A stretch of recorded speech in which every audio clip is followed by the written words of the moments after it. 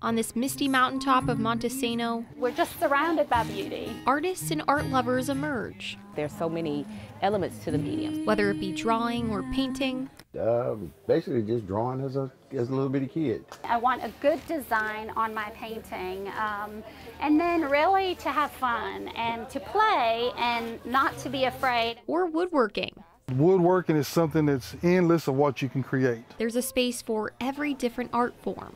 They are something that's very substantial to any growing economy. We just always want to make sure that we do our part in highlighting that and highlighting those artists that make it so special. Each with a unique style. Everything that we do is basically done by hand with a scroll saw. And we do everything from cut the trees down on my own property.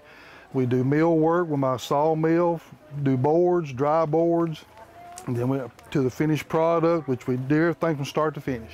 I go up on the mountain and just look at the light, look at the day, and I often do smaller studies, and then I'll come back into my studio and paint larger ones. I might be right here painting. I'll step way over here and look at it and come back, paint, step way back over there and look at it.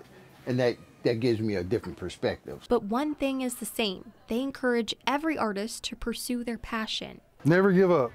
Keep striving forward.